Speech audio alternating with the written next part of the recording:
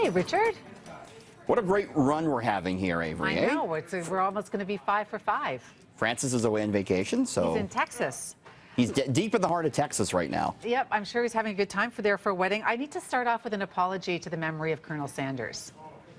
Yeah, we were talking about KFC yesterday and how they're sort of changing their name in Canada for the 150th birthday celebrations. I'm a little sheepish that I sort of made fun of the fact that there's nothing much Canadian about Colonel Sanders. Did you know about his history with Toronto? He lived in Mississauga for a while. Why didn't you tell me this when I was going on my non-Canada rant? I know, that eluded me yesterday, but he had a falling out with his chain in the U.S., and so he moved to Mississauga, and he lived there for many years, I believe. I know. A viewer from a woman named Tracy Lynn sent me a message right after we got off the phone. In 1965, he moved here. He actually lived on a place on Melton Drive in the Lakeview area of Mississauga from 65 to 1980, the Colonel. Wow.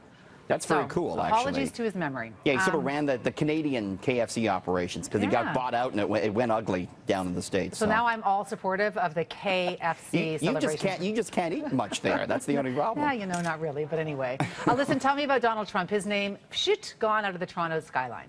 Yeah, so the Trump Hotel and Tower, it is going to change its name. It has been sold to a company called JFC Capital, and it now has reached an agreement with the Trump Organization to buy out the naming rights. We don't know for how much, but it will likely be for millions.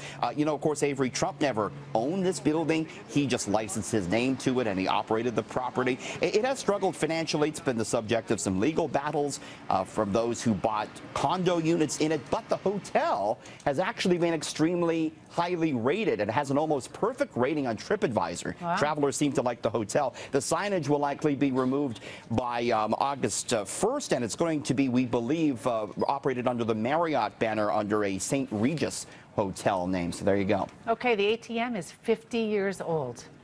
Do you still use ATMs? Are you cashless, or where are you on the ATM? I'm usually always cashless. Yeah, me too. The ATM doesn't help me much on that, but yes, I do use the ATM or credit debit. We're looking here, Avery, at the first transaction, ATM transaction ever. It was a British actor, Reg Varney, first person to use it. The first ATM opened in London back June 27, 1967. They only dispensed 10-pound notes back then. Of course, now 3 million ATMs globally. One opens every 7 minutes, they say, and in many ways the ATM has made banks popular again. In the pre-automatic teller machine world, many received their salaries in cash and then they paid for their bills with that cash, but ATMs made banking more convenient. And although, as we say, we're moving into more of a cashless society, you still have to have access, physical access to your funds. So I don't think the ATM is going anywhere anytime soon, Avery. I heard something really amazing that I'm still trying to confirm, that if someone ever tries to get you to take money out,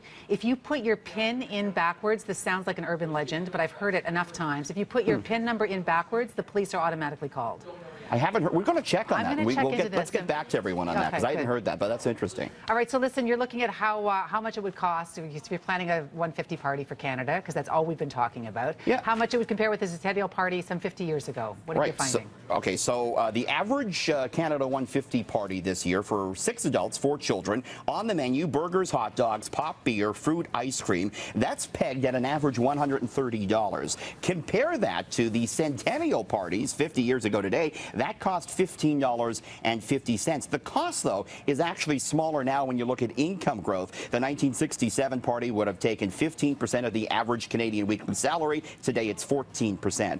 Tastes have certainly changed. Beef consumption is down from 66 kilograms a year in 67 to 50 kilograms today. Of course, more vegetarians out there. We're eating different things. Drinking habits have changed, too. Beer now accounts for just 40% of all alcohol sales in Canada, Avery. All right, I'm one of the 50%, and I'll let you guess which 50% I'm on. But a new report says that half of Canadians fail. I can't even say it. I'm so bad at it. Fail at basic financial literacy testing. Yeah. That's me. So let's put you to the test, shall we? No, Avery? Don't. No. A mortgage term refers to the length of time you need to pay off your mortgage. True or false?